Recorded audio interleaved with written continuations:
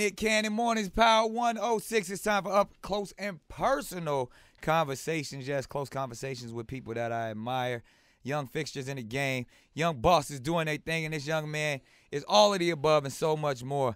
Feel like he's the next generation. He's one of the voices of the West that's making it happen. 1TakeJay. What's good, my guy? Wait, hold up. Come on, man. We in this motherfucker bright and early. Early. This ain't really your time. I mean, it is what it is. Yo, so, man, tell me, man, like, obviously we chopped it up. We worked together and stuff. But just for those who don't know, how did it all happen for you, man? Because I feel like just your style, your whole wave is kind of like people are starting to, like, catch on and do your whole vibe. But, like, you kind of hit the pavement grinding on your own. Really, I wasn't even into music at first. Like, all the homies, because 1Take, it's like, it wasn't naturally like just a rap group. It was just like the squad, like the homies. So yeah, my homies was rapping, 1Take Quan and 1Take Teasy. And then I was playing football and shit. This like first year out of high school. Yeah. So they was rapping. So they always used to be like, man, just get on the song, just try it, just try. I'm like, no, bro, like that ain't me. Like, yeah. So then probably like after like, I want to say probably like another year. Really? Or probably like maybe close to it though. Like we used to always be just chilling at bro house. We was never in the studio or nothing. We just in a small like bro room, like small room. He got the setup in the closet and he made beats. So all right. We didn't really have to go nowhere for nothing. Yeah. So one day I just tried it. And then we put it out, and then, like, people was fucking with my part. So they was fucking with it. So they like, so I'm like, I mean, it really was just fun. I'm like, all right, this sound cool. Yeah. But I didn't think it was, like, hot shit or nothing. But when I seen the views and all that, I'm like, okay. Because, like, this is, like, before, like, literally, now everybody rapping. This was before then. So, like, I'm looking at other people's views on SoundCloud. They getting, like, 400-500. We already had, like, 1,000 a couple days. Yeah. So I'm like, might as well just keep doing it. Yeah. And then we was always, like I said, they used to always be in a room recording. So, but we used to be doing like 10 songs, like every day, like just on the grind for real. Like, yeah. So I had no choice but to get good at that. Yeah. And I literally rap how I talk. Like I talk a lot of shit, so it just come out like that. Yeah. Now that's fine. Growing up in Compton, man, tell me about that. Like, again, you said like probably sports was your outlet, but everybody know what Compton is and coming up out there. How was that for you? I mean, honestly, I feel like it's like any other ghetto, if that's what you want to call it. But like, I don't really see it as like bad to me, cause like that's where you grew up. Yeah, like it's just normal to me. But I'm low and I'm like a hella, I don't know, like everybody like attract to me. So like he like the gangbanger. I got family members that gangbang and stuff, like obviously friends or whatever. Yeah. But like I don't know, that never was just my thing. Like I don't get the point of it or whatever. So I mean, even though like you around it or whatever, it's the energy you bring. You feel me? Yeah. And like even I don't know, like nobody never really just approached me with none of that. It's like everybody, I don't know, I just want to say, not everybody, of course, you ain't gonna get along with everybody in the world, but like probably 90% of people I encounter, like they just fuck with me. Yeah, you a good dude, man, at the end of the day. And I mean, jumping into this music game, like, is it all it's cracked up to be? I mean, like, is it like, cause you young, man, you still 23, right? Yeah. So to know, like, to come straight from, you know, obviously just being a young dude in Compton to now being an artist that's known globally, is this it? Yeah, I say it's it if you in it for the right reasons. Like I ain't really in it to be like looking for like big artists to be friends with and all that. Right. I just stick with my same circle and I really like performing because I'm like a hella character. So yeah. That's really what I like. So you getting what you want to get out of it. Yeah, for sure.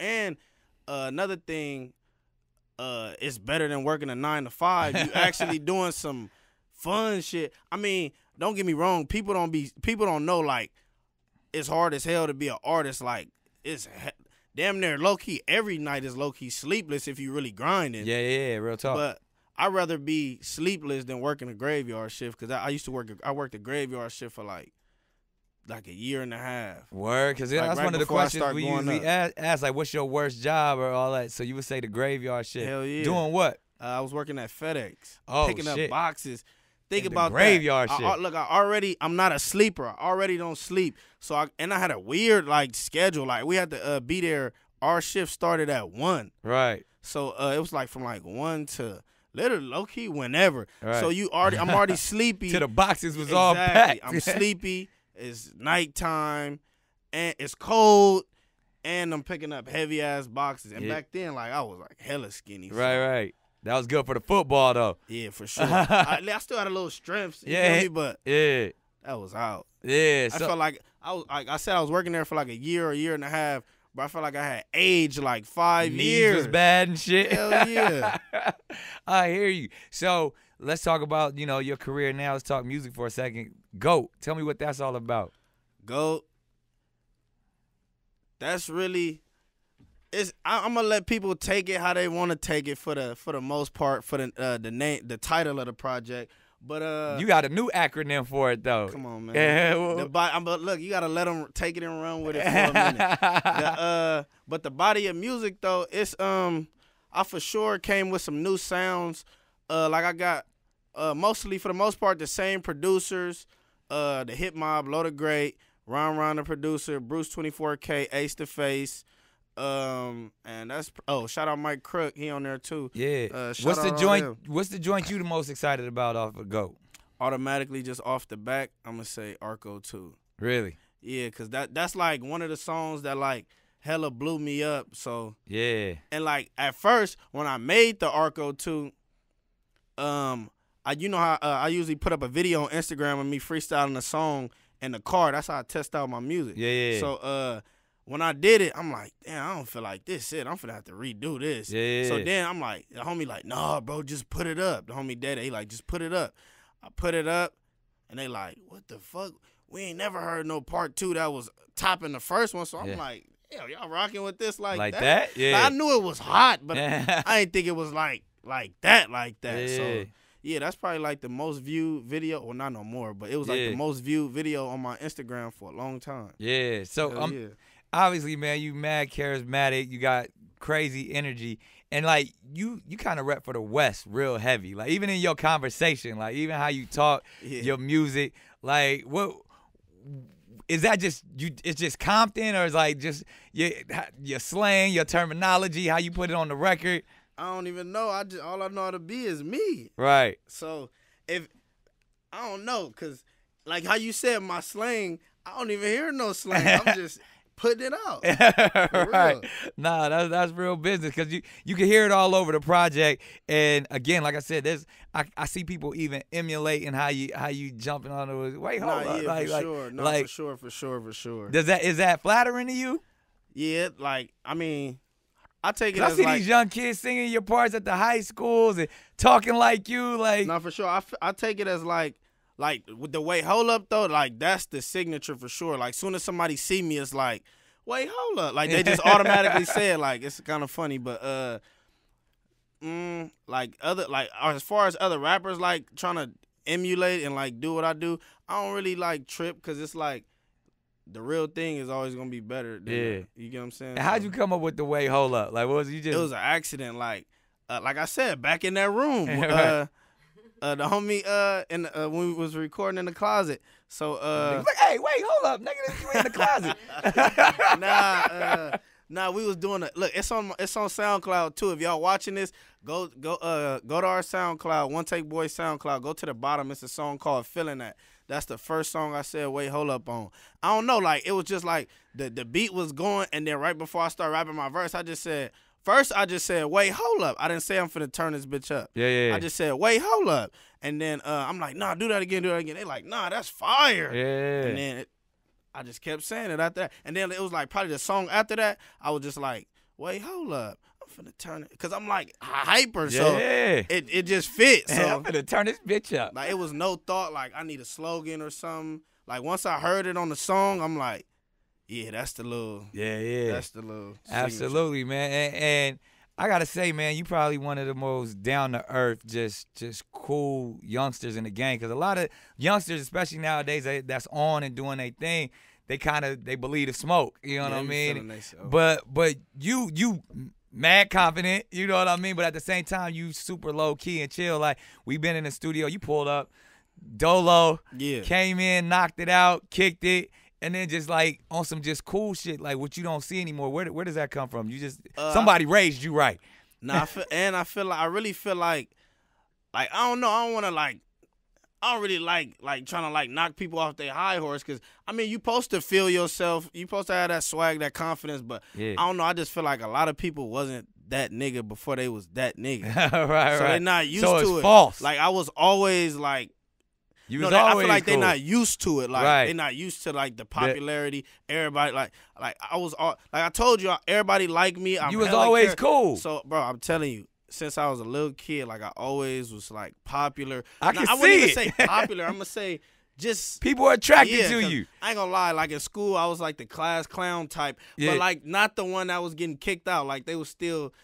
The teachers fucked with you. Yeah, they wasn't getting me in trouble because they love me so much. It is. Let's talk one take, boys. I mean, it's still squad, y'all. Cause when it happens, when one person blows before, how does that work with the rest of the crew? Nah, everybody like just grind. Like nah, we still like always together. Like still make music, whatever. Yeah. Like everybody just like trying to get their own thing going. Yeah. Cause like I mean, like say. Like my shit started taking off. I mean, like I got the fans like me for my music. Like, I mean, of course I'm gonna still post the homies, but like I can't make nobody like go listen to the homie. You can't be out here strong arming people. right. You feel me? It gotta be natural. So, but everybody's still grinding. Like Quan, dropping hella projects, and then like 1TakeJay, he like kind of like me. He probably like was the biggest sleeper. He literally just started making music a couple months ago, but like he low key on the singing like a vibe type. Yeah. But like I don't know, bro got some shit. Like we the like 1Take movement is we real. like what the fuck? Yeah. Bro got some serious music. Hey man, just well, start rapping. GOAT is out right now. This 1TakeJay doing it heavy, but as you know, man, you on my show. I got the vest on. I gotta shoot from the hip. Gotta put you in that firing squad. Asking you these questions. You tell me, whatever it is honest. You can answer them. Let's get to it. Yeah. First question: loved or feared? Which one would 1TakeJay rather be? Love. I was about to say that's easy for you. Yeah. Everybody already love you. For sure. There it is. Your biggest fear? My biggest fear. Being broke. I hear you. Best piece of advice you've ever received? Be yourself. Worst piece of advice you've ever received? Quit. Facts. Favorite movie of all time? Oh, I ain't gonna lie, Matilda. Matilda? For real. That's your favorite joint of all time? Like, I got other movies, but like I fuck with that This movie. nigga from Compton, yo, For my sure. favorite movie, Matilda. For sure. I fuck with Matilda. Finna turn this bitch up. Shout out there, make a part 2. Throw me in that thing. Hey, there it is. Best piece of advice. Oh, no, I already asked you that one. You threw me with the fucking Matilda shit. You on an island, you only can take 3 things. What you taking? 3 things. Damn. I would say phone. I ain't even gonna take the phone. We gotta vibe out. All right, let me see. I'm gonna take. I need some AC because if we're on an island or a fan, it might be kind of hot. No cap. I feel you. You gonna take a whole air conditioning unit. Yeah, for sure. Damn. I ain't gonna, bro. It might sound bougie. Take it how you want to, but I'm taking one good pair of shoes. Yeah, you got I don't it. like the beach and all that. Bro. I gotta have sand. We You don't ain't rock. fucking with it. I feel We you. don't rock. So An air conditioning unit and some brand new sneakers. Sneakers. One more thing. Take a little chick. Yeah, you got to. Why not? You got the AC. You got the breeze. Come on. You need the Come breezy. Yeah, As you you need a should. vibe. You always gotta keep a vibe. Bro. Absolutely. All right, you on death row. You only could have, or this is your last meal. What's your last meal? Roscoe's chicken and waffles. Oh, No cap. yeah. See, look, no, The sunrise. People probably know by now. I said it in a lot of interviews, but I'm a picky eater. Like, bro, I literally only eat chicken. For sure. Like, or if y'all got kids, I probably eat like your kids. Chicken strip, pizza. Yeah. Just there it is. There it is. Roscoe's, your last meal. One album you can listen to for the rest of your life. What's that? That new NBA YoungBoy. For sure. Really? They got every vibe on there. Cause like I'm turned up. It got the turned up songs on there. Then he got the little like he harmonizing and shit. I don't know, it's just good to the ears. Like I feel like it's literally every vibe on there for sure. And then we talked about your worst job ever. Yeah, that's FedEx graveyard shift. Cancel Christmas. Yeah, favorite cuss word. It's the B word. I was about to say, bitch. I was like, you better turn this bitch. I got a song on there on the album. Go listen. It's on there. Yeah, it's just called bitch. It's called bitch. See, look, I was trying to be PG-13, but it's called bitch. Yeah, there it is. Guilty pleasure. Something you love that you know you probably shouldn't love. Gambling. Word. But the crazy part, you want to know what's really like? You really learn when you start like coming up in life. I stopped I always been like a gambler. Like, see, I told you growing up in Compton, you know you gonna be in some bullshit. I don't really call it bullshit, but it's not a good habit. Yeah, yeah. Like, I was like the young nigga shooting dice with the older niggas. Yeah. But yeah, probably gambling for sure. But what I was about to say, ever since like I got money, I haven't gambled one time. That's smart. That's crazy as fuck though. That's but smart. I haven't even had the urge to. There it is. Childhood celebrity crush. Yeah, somebody you was growing up, you was like, yo. Yeah, I'm trying to pinpoint it. Let me see. It'd be a few of them. You can throw them out there. Oh, I'm gonna say we're gonna go H Lane, Beyonce. Okay. That's So Raven. Word? Raven Simone? Yeah. Okay. He had that look in his eye. I was little. She was looking good to me. Who else? Shoot, them two right there is fire. On me. Yeah. Favorite cereal growing up? I eat cereal. See, look, I told you I eat like a kid, bro. Yeah. My mom used to get so mad. She used to cook, and I'd be walking through the house with a bowl of cereal. All day. Probably Fruity Pebbles, though. Word? Yeah. Oh, okay. I ain't mad at that. That's definitely that's a look right there with the colorful milk going all the way up. Yeah, and I like the milk at the Afterwards. end is the best part because it's sweet at that point. Indeed. Well, you know what? You know, that's how we always end the close conversations, Firing Squad. One word that describes 1TakeJay. Turn. You better turn this bitch up. For sure. Y'all see it. It's Nick Cannon Mornings, Power 106. This has been an incredible, up-close, personal conversation with the turn 1TakeJay. Wait, hold up. We just turned this bitch up. Yeah.